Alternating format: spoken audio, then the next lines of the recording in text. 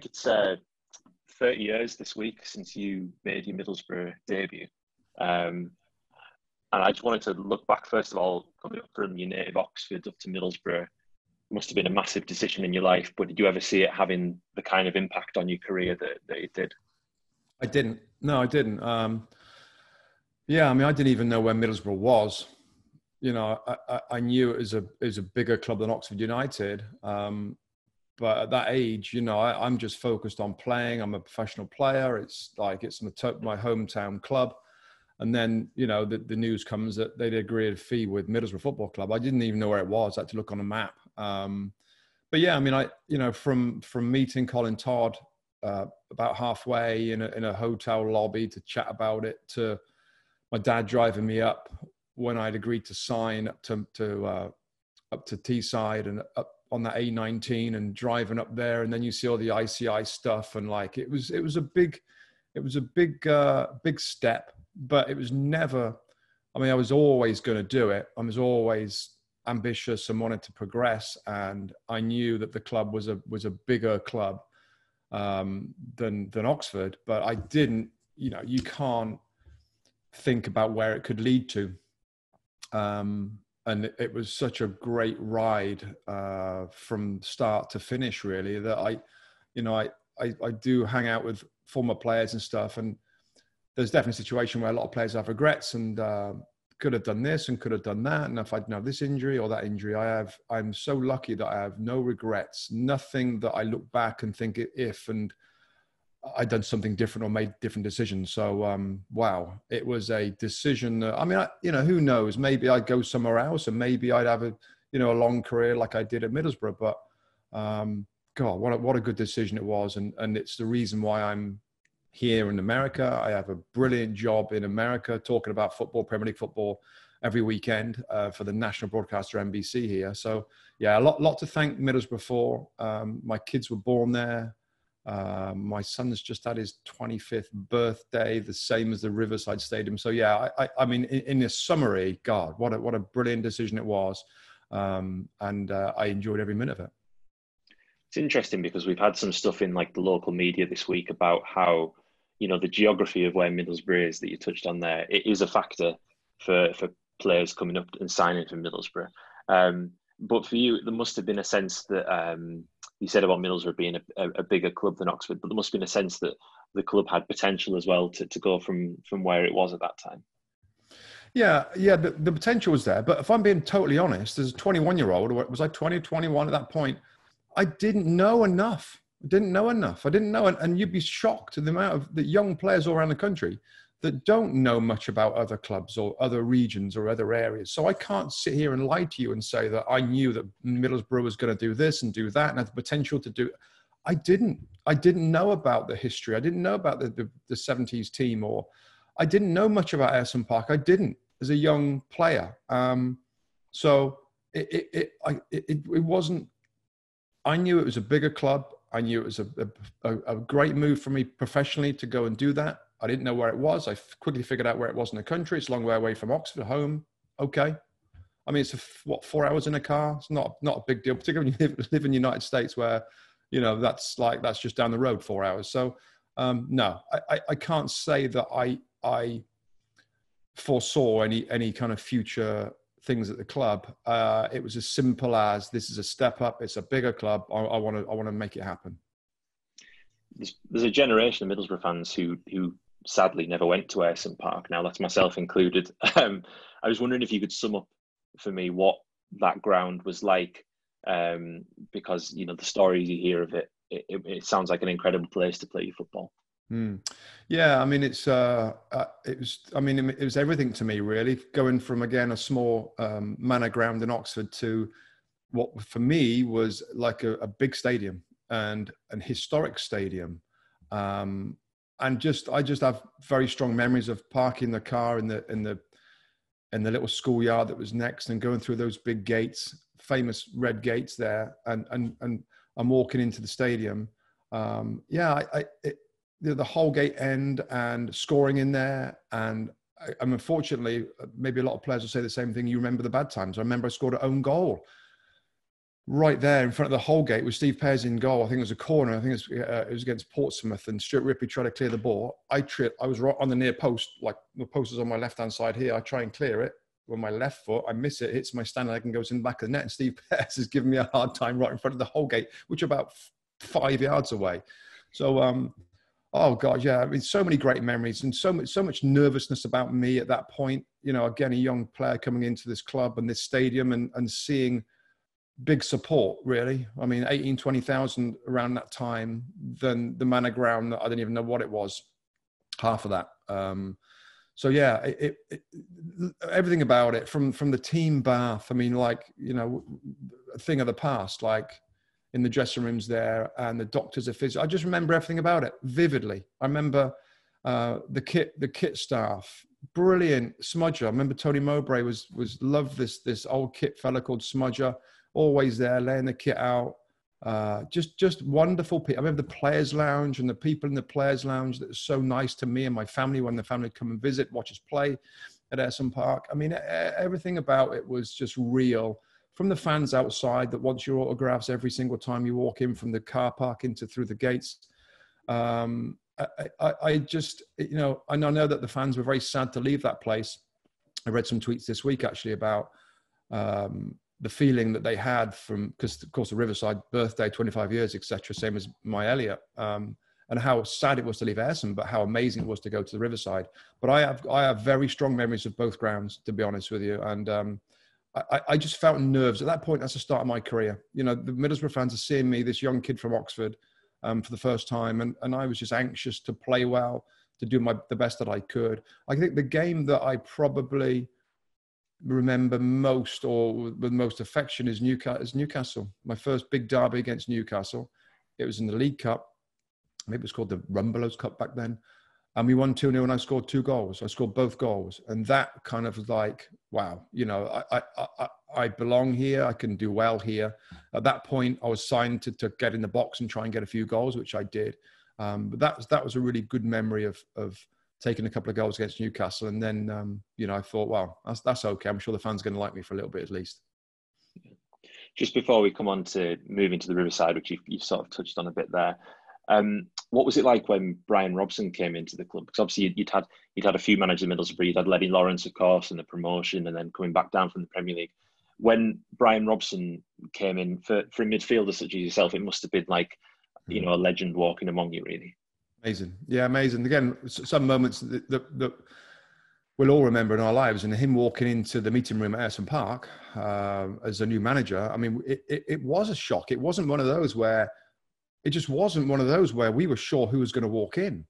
And with him walking in, I mean, you know, it sounds cliched and forced, but he was a midfield player that I looked up to more than anybody else, really, and just in terms of what he could do as a midfield player. Every part of it, from defending, from tackling, from passing, to obviously getting the goals and the captaincy part of it, and England national team and everything else. I mean, he would have been the guy that I would have loved to walk in that door, and he did walk in the door. And you know, there's always uncertainty about what is he going to do. I know he was in as a player coach, so I'm thinking, probably might play in my spot for a little while, which he did initially. But I got a very big boost of confidence from him, and you see it now with the modern day game and managers dealing with players. He pulled me in the first couple of weeks in his office and said, "Robbie, I want you here. I want you around. I really like what you do. You're going to be a big part of my midfield going forward. I can't play forever," he's saying. And it was at that time, it was Jamie Pollock really, and myself and Brian Robson, really the main central guys. Robbo obviously started and was incredible to watch, play and train. And I always say it, you know, I probably learned more about midfield play watching and being around Brian Robson than anything else in the game. Just watching his professionalism, his training habits, his desire, his intensity in training was like, wow, kind of stuff. And I remember one game he played at Ayresome Park, he went in for a challenge with a goalkeeper, aerial challenge that I'm like, you know, everybody's looked away. He comes off, he's got a big scar on his head now, blood's all over the place. I mean, he yeah, I mean, for him to say to me that I want you around, he gave me a new contract, because Lenny Lawrence bought some other players.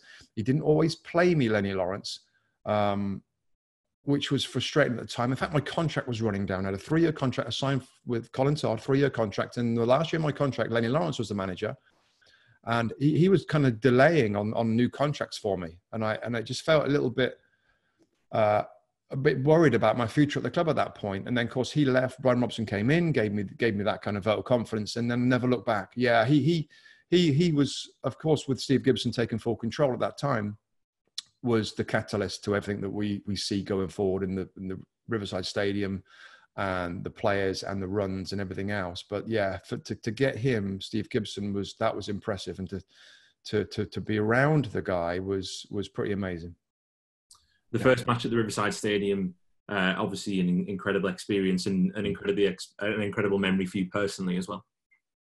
Yeah, I mean, of course, the club were desperate to get into the Premier League for that season, and we achieved that under Brian Robson. Great season at Ayresome Park, great way to sign off at Ayresome Park with promotion. But we're all super excited for the Riverside Stadium, and of course, I think the first home game was delayed because the stadium wasn't ready, so we played a few away matches at that point. But yeah, special day. Me and Jamie Pollock played in midfield. Chelsea strong Chelsea side as normal. We beat them 2-0. Yeah, Craig Hignett scores the first goal. Fjotov scores the second goal. 2 guys that I am still in contact with a little bit, so that's nice. And yeah, just a marvelous day. Couldn't have gone any better. Packed house. I think fans loving the stadium. Pitch in amazing condition. So yeah, big celebrations afterwards, and then me and Jamie Pollock agreed to go out and meet for dinner that night with Caroline, my wife, and Nikki, his girlfriend. I think it was a pub in Wolverston near Wynyard where I lived, and Caroline probably had about 2 weeks to go, pregnant with our first child, and we'd had a couple of pints, had a nice dinner, and Caroline started to feel a bit funny, bit strange, and she said we probably should go home. So jumped in the car, went back home. I think Caroline at this point is saying, like, my waters are broken. We better get to the hospital. And yeah, we got to North Tees. Caroline in real discomfort, real pain as we go up the lift. And yeah, Elliot was born 20 minutes after that. So really, really fast. I think a week or 2 earlier. But what a day. I mean, what a day that was, really. The new stadium opens. We're fresh into the Premier League. First home game of that season. And then Elliot born that night, 26th of August, 1995. So a very special day for us, for the club, for my boy Elliot, who is still a mad Boro fan. He really is, here in the US. And you guys have kindly sent over a team shirt for this season, which is really good for him. His birthday. We're going to see him tonight. He's been away with his college buddies to celebrate his birthday over at the Hamptons. They've rented a house and stuff, and I'm sure he's had a great time. But yeah, we're going to give him that shirt. And yeah, it's just a very special day. I mean, Elliot, again, follows it very, very closely. Been frustrated over the last couple of seasons, a few seasons. He's frustrated now. He wants more signings coming in. But no, brilliant day. I'll never forget that day. It's funny that I was listening to an interview with Craig Hignett just yesterday, and he was saying that when he scored that first goal, it was when he went in at half-time, that it was you who said to him, you're lucky so-and-so because you're part of history now. And perhaps in that moment, he didn't realise just the magnitude of that, and that he'll be thinking about that for the rest of his life. And I guess it's the same for you, because what an incredible day in your life. Yeah, absolutely was. And it's funny because because of the anniversary, the goal was out there on social media, and I watched it again, or the 2 goals, and I watched Craig score. And I'm thinking exactly the same thing right now. He didn't realise. It was a normal kind of Craig. It was a Higgy celebration, and I'm thinking in his brain, he don't quite, I don't think he fully grasped at that time as what he's obviously said there, of how big that goal was. I mean, legendary status to be able to do that. But yeah. I mean, it's and yeah, I got Jan Fjotov as well, and I think Barmby was in that team, wasn't he? And Barnes was involved there as well. So we had a good side there, by the way. I really, of all the teams, and I get asked a question about, who I like to play with in midfield and teams and stuff. And I'm sure we'll get on to what happened after that season. But I tell you what, I didn't have love that team. I didn't have love the mentality of that team, with a little bit of flair from Hignett and Barmby and Fjortoft as a really good number 9 that scored goals. And playing alongside Jamie Pollock, I got to say that's the most probably exciting. I remember Robson saying to us, people don't know about you two. And you're good enough to take maybe not the Premier League by storm, but you're going to surprise a lot of midfield players of what you can do in there and your energy and your determination. And I'd say that period, and probably it wasn't a long period. Jamie ended up kind of moving and I don't know, the Bosman thing was kicking on and he had an opportunity to move. But those games and maybe a season or two with Jamie in the middle of midfield, I probably enjoyed more than anything else because we were very similar. He was a good player, Jamie Pollock. And I don't know what the reputation is around the club and the town, but he couldn't love the club anymore. He couldn't be a braver midfield player. He had the same kind of bravery that Robson had and toughness. He was physically more powerful probably than I was. I was an engine, so I could run up and down. I'd cover the ground, and if there's a runner going in the box, I'd track him. But Jamie could tackle and he could challenge, and he was better on the ball than people imagined. So I love playing with Jamie. I love playing with him. Really, really good player. I just think he leaving the club when he did. I'm not saying it was a mistake, but I'd love to have played with him longer. Let me put it that way. I love playing with him. And I played, as we'll probably talk about, with a ton of very, very good international central midfield players. But I enjoyed Jamie more than any of them, I would say, at that time when we were young, hungry, and wanted to attack the Premier League. I think it's testament to that, to the partnership you mentioned and the players that you had, that, the first half of that season, in particular, the first one on the Riverside, incredible form for Middlesbrough. And then, of course, it's that season when Juninho comes in, and I think he's probably the symbol as much of it as anything of, things got a bit crazy for Middlesbrough over those next couple of years, really. The players that we brought in, mad to look back on, really. Yeah, but tremendous to look back on in different ways. I mean, and that's why it's nice to talk about that team for that first season. We did pretty well. And I know we're going to benefit from the euphoria of promotion. I talk about this all the time on our air in the US about promoted teams coming into the Premier League. That kind of feel-good factor from the season before is absolutely still with you. And for us, that first season, it was right through October, November. It started to drift a little bit. But then Steve Gibson wants to take it to another level. And then we get those signings to come in. And things change at the club. And wow, I mean, the season that we all talk about was an unbelievable one. But to see Ravanelli, who I'd saw score in a Champions League final, was it that summer or the summer before? Really recently, Ravanelli coming in, and then Juninho, which in them days you didn't see a ton of young Brazilian player that was just coming onto the national team with Brazil, and Emerson as well. Particularly those three, of course, it changed us. It changed us in many, many ways, and trying to get to a different level with the cup runs and the struggles in the league. I mean, there's just too much to talk about. I mean, there is a book, and a friend of mine here, Stuart Flaherty, he's coaching at Dartmouth University, which is an Ivy League school here. Massive Boro fan. I've met him. I went up there to meet him and see him. He's just given me the book. You're joking, aren't you? The book. So I'm going to read that, and that's about this current season. Be very interested to know what the author has got in terms of the details of that season.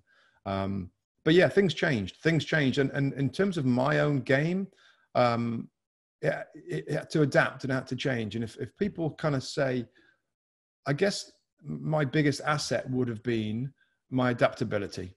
That, in one word, I think is the reason that I played nearly 600 professional games in total. That I stayed around this football club when it was shooting for the stars, literally, and that's what I had to do. It changed between a partnership with me and Jamie Pollock to, wow, Juninho's ahead of me, Emerson's to the side of me. Someone's got to sit here. Someone's got to sit and do a little bit of chasing back. The balance of the team had totally shifted. I talk about, again, that all the time in some of our shows and some of our breakdowns, you know, the team balance is critical. And when you look at the modern Liverpool team, it's perfectly balanced between attacking players that bring the flair and the creativity and the goals to those midfield players, Fabinho, Henderson and Wijnaldum and others in there that do the engine part of it. And they'll never get forgotten, lost on me, because it's an incredible part of it. So yeah, I adapted in that team to be that guy. And luckily Brian Robson appreciated that, needed that. And that was, again, another reason why I stayed around that team as we did some pretty amazing things in the Cups. Yeah, obviously, as you say, I can see the shirt behind you there with the FA Cup final, the League Cup final as well. A season of incredible highs and obviously devastating lows at times as well. But to lead the club into those first major finals is right up there in terms of your career achievements. Yeah, and you know, sometimes get a little. I get a little frustrated when certain players in certain competitions won't pick up their runners-up medal. I got 3 runners-up medals, 2 League Cup finals and an FA Cup final. I have them I have them a foot away from my head when I sleep every night in my sock drawer. So I love those medals. I love the cup runs. Some of the teams we had to beat to get to those.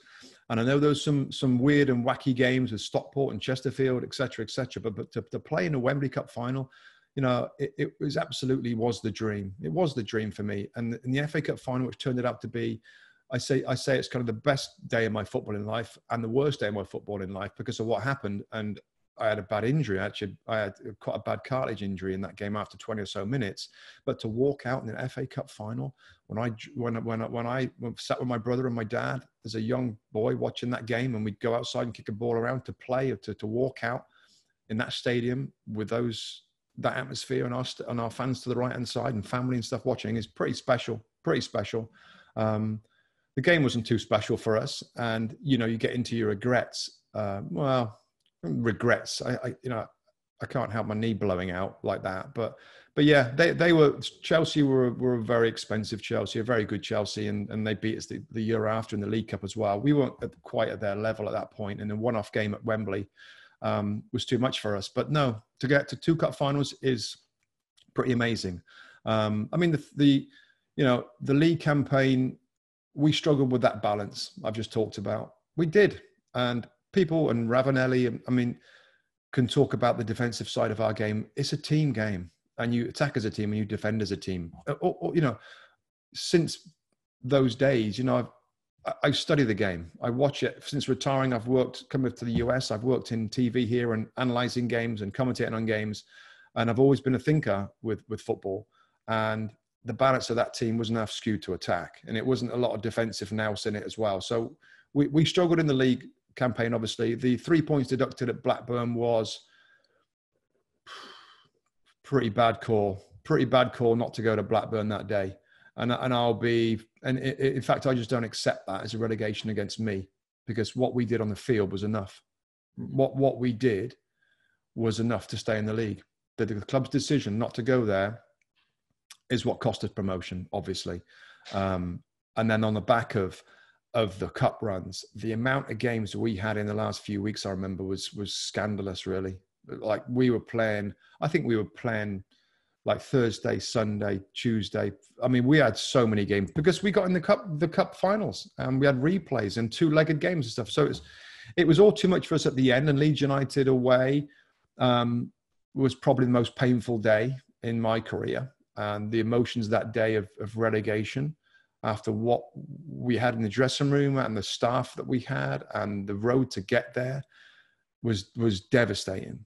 That's the worst ever that I felt on a football pitch after a game. But yeah, I mean, a season like no other. That my goodness had everything, good and bad. But it still was fun to play with Juninho and to watch Emerson, who could have been such a brilliant player in general in his career. I mean, he was still great for us, but you know, it takes all facets of a player to have a big, long career and to reach your full potential. For me, Emerson never reached his full potential in his career. And I know he went on to other clubs and big clubs, but my goodness, he was talented and strong and skillful. I mean, it's so great that Middlesbrough fans got to see him as well as Juninho. We all know about Juninho. Juninho is still the best player that I ever played with in terms of what he did for my football club, and what he brought to the team, and et cetera, et cetera. But Emerson wasn't half good. Blimmin' heck. Some of his moves and his little dummies and his fakes and his power. Ravanelli, what a player he was too. You know, he put everybody on edge a little bit because of the standards that he wanted from everybody, from everything we did, from where we trained to where we stayed to what we ate to how we played to how we set up. He just demanded the very best. And I've seen some things written from Ravanelli about me, which is really nice. We got on okay. Did I like him going away with the national team with Italy and saying stuff about my team and my defenders, my buddies, Steve Vickers and Derek Whites and different players that I love the bits? Didn't like that. I don't like that about players, you know, and maybe there's some kind of misinterpretation when players went away. We had it a lot of Middlesbrough, unfortunately. Players going away and stuff getting translated a bit poorly. But I loved his professionalism. I loved his ability. I loved his, you know, his serious nature. And he never smiled at the training ground. It's work for him. And I can accept that. I appreciate that. I love the attitude. You know, that's just the way he was. But what a good player. What a goal scorer. Great to play with. And he expected and wanted 100% professionalism from everybody in that dressing room. And it wasn't always there. You know, a squad of 25, in a squad of 25 British players around that time, there's going to be one or two that mess around a little bit and don't dedicate themselves as much as others. And that's what tore him apart. And that's what frustrated him. But he knew with me, I was with him. And I was going to be dedicated, and I was going to put the work in, and I was going to train properly every single day, and we got on fine. But yeah, those three players added so much to the club in terms of kudos, in terms of, you know, where the club was trying to go. And as a cup team, we were pretty good. 3 major cup finals in 2 seasons was tremendous memories. Now, did I walk around Wembley Stadium so many times, like in disappointment, and clapping the fans because of their incredible support and loyalty? And as a player, you feel devastated that you can't give them that historic first major trophy. That's all that was in my heart and mind into those finals, is that I can make history here. And it's it truly is devastating when you can't do that for the fans that have supported so vehemently for so long to try and do that. So that's the toughest bit. And all we can say at the time is sorry. And we weren't good enough at that time. But I'm not sure I've got regrets because I gave everything that I could give, but the frustrations that we couldn't bring that trophy to them will always be with me. After that 96-97 season, so this is obviously before the second of the League Cup finals, but between the nature of the relegation, which you've said there, and missing out on in the 2 cup finals, it must take a lot to come back from a season that's taken so much out of you physically and mentally, and to sort of come back and get promoted again at the first attempt is a massive achievement. Yeah, it was, and I'm smiling because I'm proud of that.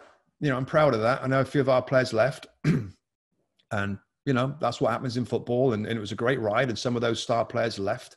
But the ones left behind were good players, some good attitudes there. And with a couple of good signings, Paul Merson, of course, being integral in how we got promoted that season, no question. He provided the quality and the attacking part of it that we needed at that point. But yeah, we bounced straight back again. Not easy to do, as we see in modern day football. It's not easy to do.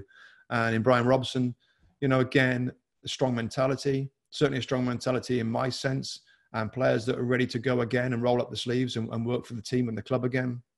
And we did it. And get into another League Cup final again against Chelsea. So good season, positive season, good memories, promotion memories, celebrating, walk around the Riverside, this time clapping the fans because we've done it. I got some nice images of walking around, you know, after securing promotion. You know, football there's a lot of downs in football. There's a lot of disappointments, particularly around that time when we've done so well to fall at the last hurdle. And it just feels blimmin' nice to see smiling faces and happy faces with promotion. I think Gaz was around at that time.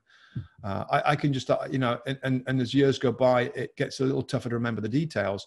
But even at that point, I'd learned to enjoy and cherish the good moments, because there often is not many of them.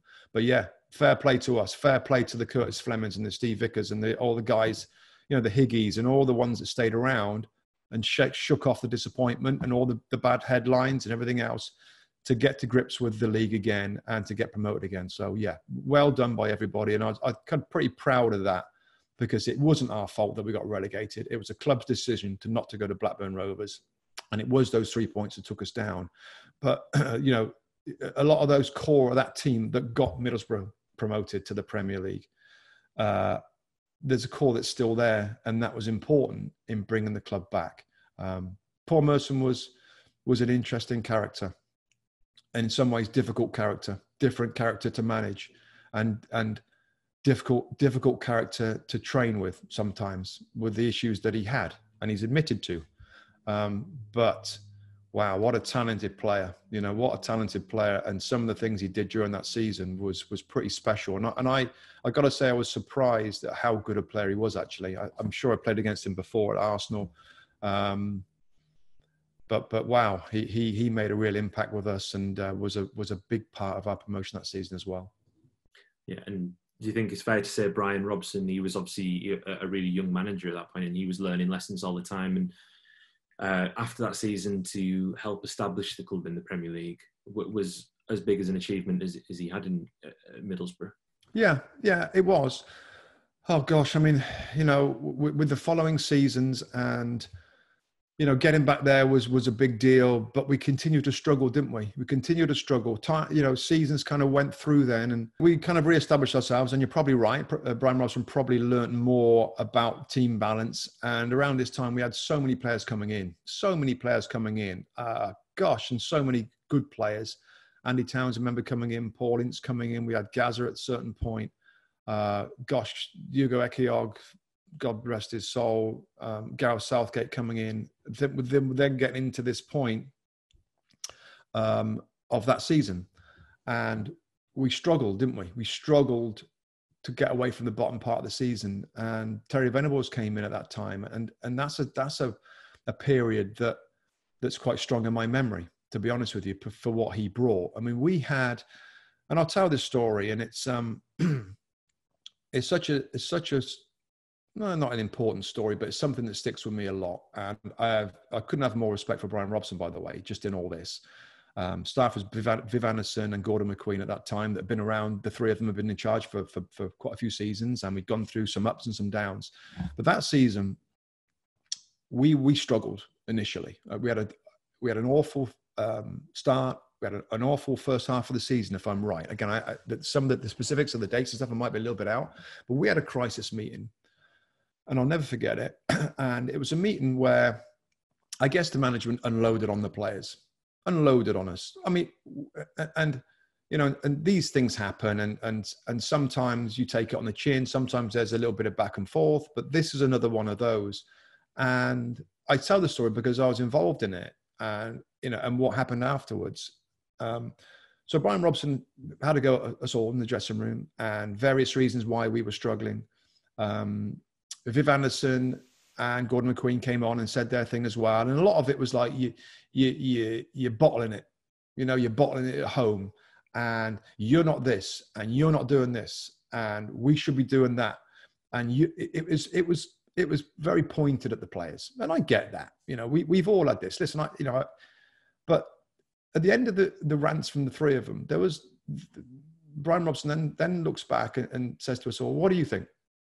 So I was never a loud guy in the dressing room, but I was always a thinker, and that's why I'm doing what I'm doing right now. And I've been doing it for 12 years in the US here. And I'd sit down with I'm just fast forwarding a little bit. I'd sit down with Gareth Southgate after training, doing X's and O's on a bit of paper. I'd knock on Terry Venables' door and ask him about certain things that we're doing in the team. So that's always been my way. So I put my little hand up. I said, well, for me, I just think we should be more organized. I think we should have more of a game plan. We should be more drilled. We should be more grooved on what we're trying to do. We should be a situation where every player out there knows what they're doing even more.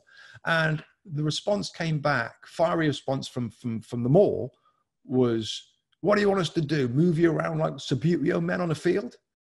And I got fired down by the manager and Gordon, I think. And, you know, and I'm like, listen, it's just, you asked me what I thought, and that's what I thought. Now, a few weeks later, Terry Venables comes into the football club, and he did exactly what I said. Basically, he took over the coaching side of it, pretty much totally, and he literally moved us around. He moved us around. He coached us out of that situation. And he moved me from the outside to inside here. And when he's moving there, he goes there, you come back there. He had me playing as a wing back for a period of time. And he kind of taught me wing back play in like a couple of weeks and my positions. And without raising his voice, Terry Venables, through pure coaching and movements and understanding and learning and teaching of the team, he coached us out of that issue and out of that relegation problem for us to be safe in the league. And I guess it spelt the end of Brian Robson, because I think one player was brought in to help. That Dean Windass came in and did a good job. We had Christian Carambeau there at that point. I remember Paul Ocon. Actually, Venables didn't play me for the run-in for that season, and he explained exactly why. He wanted Paul Ince's leadership, he wanted Paul Ocon's passing ability, and he wanted Christian Carambeau's goal threat. That's the balance that he wanted. And I played at wing back a little bit. I think me and Curtis swapped at wing back a few times, but majority of times I didn't play in my midfield role. But that experience of a clever, smart coach, calmly, and of course there's going to be an uplift in players, maybe his mentality and attitude with a different guy coming in. There's maybe a coach's bump, but what I saw that second half of the season was impressive to me. It really was, and I did meet with him a few times to talk about certain things that were going on in the team. Fascinating guy, Terry Venables, an educator, a real teacher of the game. And sadly, in some ways, the end of that season, when we did stay up, and I don't know whether you were there or remember, that's a long time ago, of course, now, but there was a real round of applause and chanting and cheering for Venables when he came out to appreciate the fans, less so for Brian Robson, sadly. And I think there was a realization there that maybe, if the club wanted to move forward, they might have to make a change, and they did. And that's when I think they tried to get Terry Venables full time. He wouldn't or couldn't do it, and Steve McLaren came in for it would have been my last season then. So it's I hope I'm saying that in full respect of Brian Robson and the coaching staff at that point, but it was a fascinating insight, or not an insight, an experience to see how different coaches work and what makes a coach special. Terry Venables is one of the best England coaches that's ever been. So I guess if somebody's going to find a way to put it right, it would have been him, maybe not many others. And, but that was a very memorable period. And I guess the end of Brian Robson and that coaching staff at that point, and Steve Gibson, made the change, and Steve McLaren came in. And I think Steve McLaren's first signing as Middlesbrough manager was Gareth Southgate, right. Someone I think that you got on really well with, as far as I'm aware. Just what was Gareth like in your your experiences with him? Yeah, I mean, just top. It's just a top man. Just a top man. I think I don't think I'm going to say anything here that people don't already know, but I'll certainly re-emphasize what an incredible professional he was. One of the nicest guys I ever met in football. I was lucky enough to room with him that season together, so I got a real insight into his football brain, but what he was as a person, probably as much as anything else. And again, a little story. Of course, when any player comes to sign for the club, they're often in the hotel, they're away from their family and stuff. And Gareth is no different. And I said to him, "Why don't you come over for dinner? Get out of that hotel, come over for dinner. My wife Caroline's an amazing cook. She'll do something nice for us." And so he did come over, and he knew I had two boys at the time, big football fans, Elliot and Lewis at the time. So he comes over for dinner, and he brings a signed England shirt as a gift and as a thank you for our family. Just a lovely gesture that my kids lit up when they see this England shirt signed by an England player, Gareth Southgate. So that's the sort of guy he was. We talked football a lot. football a lot. You know, the training ground from obviously around the games when we played, and he was just a leader of men. And there's other leaders of men, by the way. Just quickly rewinding, Nigel Pearson, brilliant captain. That stand out for me. Obviously, Brian Robson and Tony Mowbray. When I first went to the football club, Tony Mowbray, again, what a person, what a guy, you know. But anyway, but Gareth Southgate, yeah, smart, intelligent, emotional, dedicated, just top man. And when he got the England manager's job, absolutely not surprised at how he approached it and how his intelligence have helped try to bridge that gap of figuring out how to get the best out of players and to managing them and making them more comfortable or a better relationship with the media. Everything that he's done, you know, it's been impressive, but it hasn't surprised me because that's the sort of guy that he is, and he's a real leader. So that was a tremendous signing for the football club. What a great signing to get somebody like that in such an important position in the team. Really did give the club stability to go forward under Steve McLaren. Just looking back then on, you know, as we draw to the end of your Middlesbrough career, as we run through it there, just looking back on it in its entirety. I mean, you talk about different eras at a football club. It strikes me there that you mentioned Tony Mowbray, Nigel Pearson, Brian Robson, and then through to Gareth Southgate. You know, there's few, well, if any, Middlesbrough players who would have experienced that full transition from Ayerson to the Riverside and to be so heavily involved all of the way through it. If you looking back, it must feel as though it did help put Middlesbrough on the map. Literally, it helped. Going from when you came in 1990 to when you left the club in this new stadium, 3 cup finals later, and the building blocks there for even more, you know, success. That you must fill you with immense pride to look back on that. Yeah, I do, and I'll tell you what. I mean, there's not a week goes by where I don't get some kind of social media reference or an old goal that gets scored. I think the club, Middlesbrough, do a great job of doing that. And on this day, 30 years ago, Robbie Mustoe signs. I had no idea until I see it on social media. Or some of the goals, you know, it's great. I mean, that sort of stuff is gold for me. Because we, as players, you don't keep stuff. Some of the photographs, some of the images, I can store them. I can save them. I can, you know, I've got a folder in my Google Photos, but it's basically called All About Me, where stuff that I pick up online is so nice. It's so nice. And, you know, the area, I couldn't have wished to have spent more time in an area around Middlesbrough area and Teesside area, the people that love the game and they love their players and they remember their players. My 2 boys were born there. I just couldn't. I can't speak highly enough for the area and for the passion that football has there. I remember driving around the area and Linthorpe Road downtown and all that, and seeing all Middlesbrough shirts, no other shirts, no shirts for the big so-called big clubs in England. So an incredible area for my kids to grow up.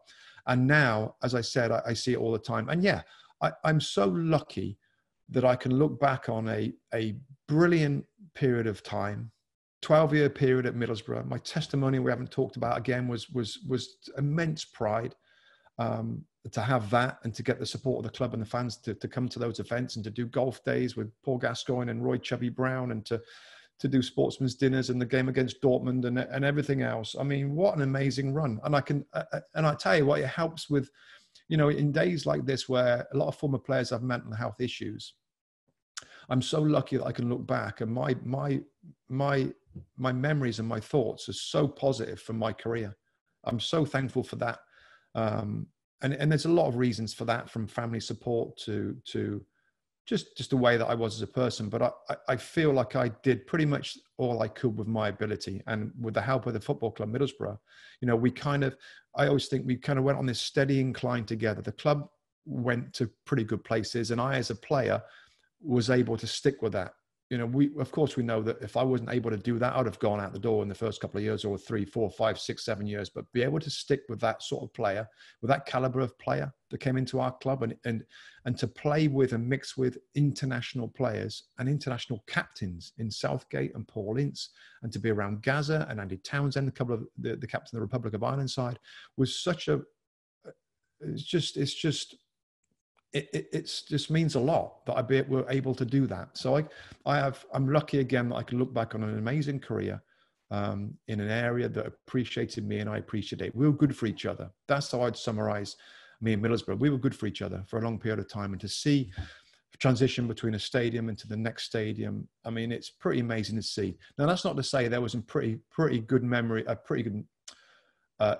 the club did pretty well before I got there as well, by the way. I know I had the difficult times in the 80s and mid-80s and stuff, but there was pretty good.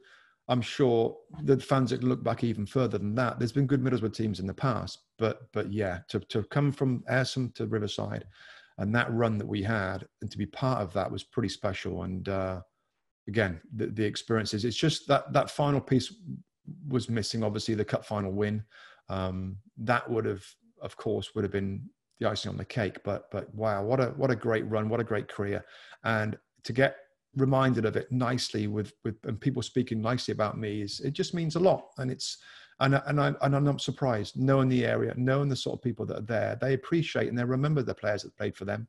I mean, that's a long time now. I mean, 30 years ago when I signed, I finished at 2002, I think it was.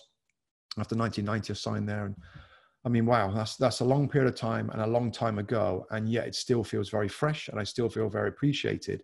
But it really is reciprocal of my experiences on Teesside and playing my football there, making, I guess, my name at that club, which has enabled me to stay in the game and to talk about football every single week here on TV in a big kind of showcase situation.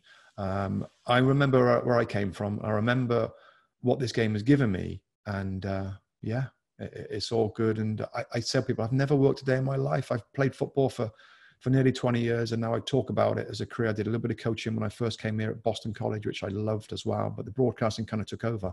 And really all on the back of Oxford United giving me my first chance, and then Middlesbrough Football Club taking me and making me a Premier League player. So that's, where I'll be forever grateful.